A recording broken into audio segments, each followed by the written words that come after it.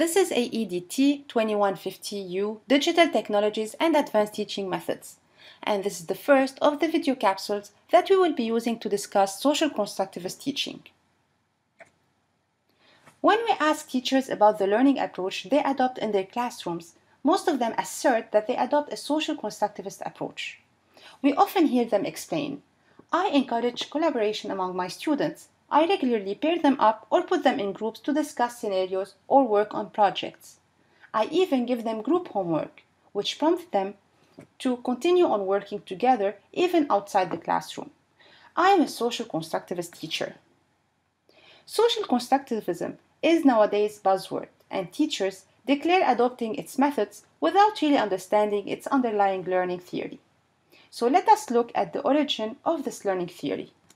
But first, let us go over the analysis questions. Define Vygotsky's sociocultural perspective of learning. Explain the role of the zone of proximal development in learning.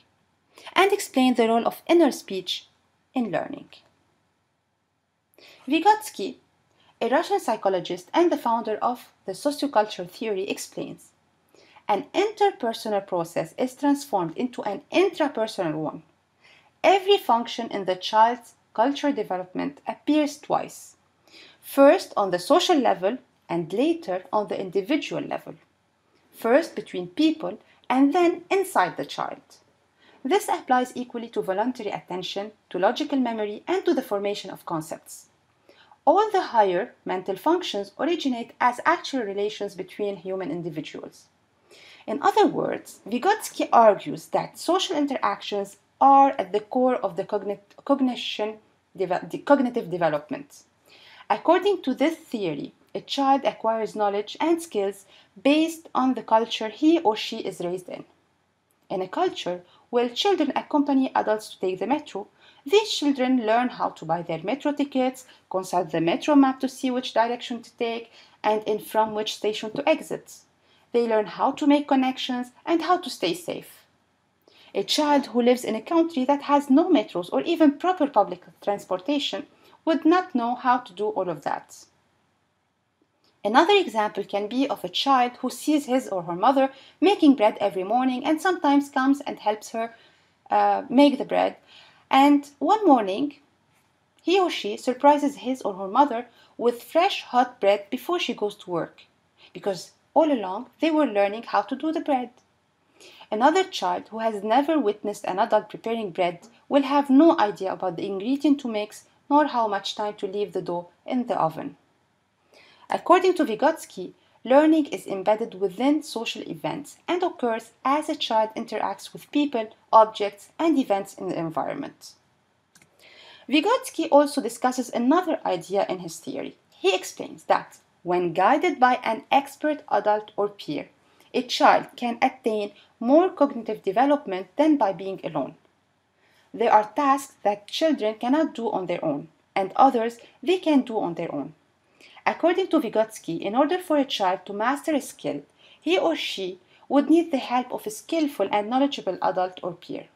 The child starts by observing the expert performing, then tries to perform the task with the help of the experienced adult or peer. As the child gradually masters the action, the expert withdraws.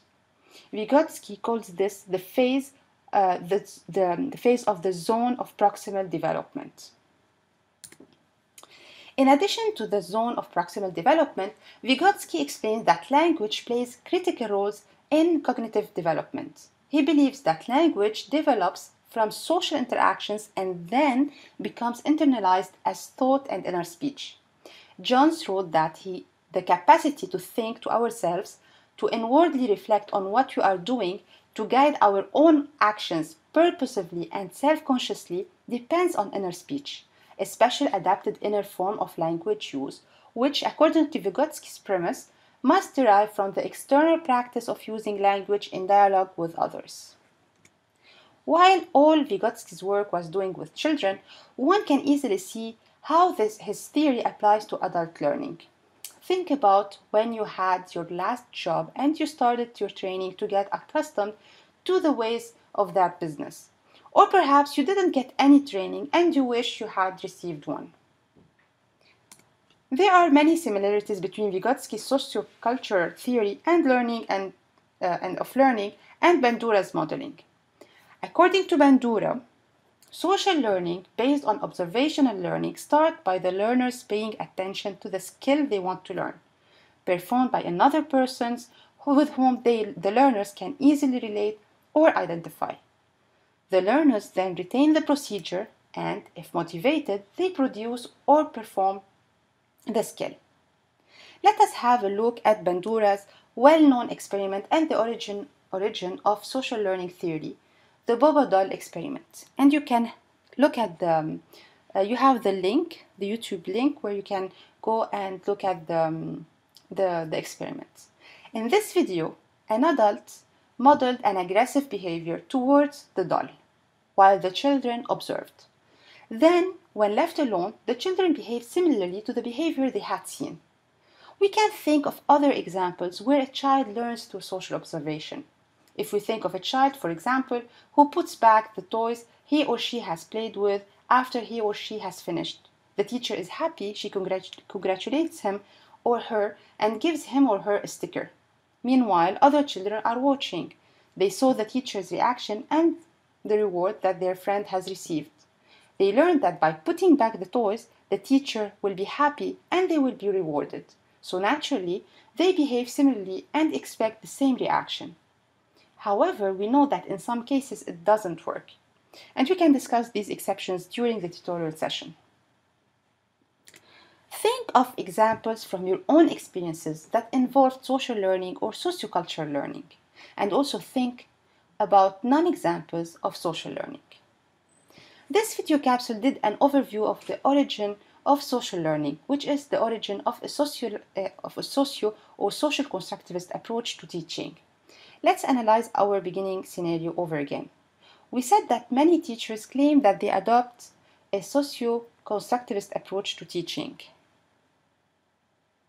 However, we noticed that adopting a social constructivist or socio-constructivist approach is not as easily done than said. So, how can we create a course where students actually construct their own knowledge through their interactions with their peers, teachers, and others? Remember, for teachers to safely say that they adopt a social constructivist approach, they should encourage participation, encourage interaction among their students and with experts, engage their students in meaningful activities, and promote reflective thinking and problem solving. In addition, their evaluation should be based on the process of learning socially rather than solely on the product of the end. The synthesis questions. How can a socio or social constructivist teaching and learning approach be implemented with adults? Can you hypothesize on the challenges that an adult learner might face when engaging in socio or social constructivist learning activity? What can course designers and teachers do to create courses or activities in a socio or social constructivist approach to teaching and learning?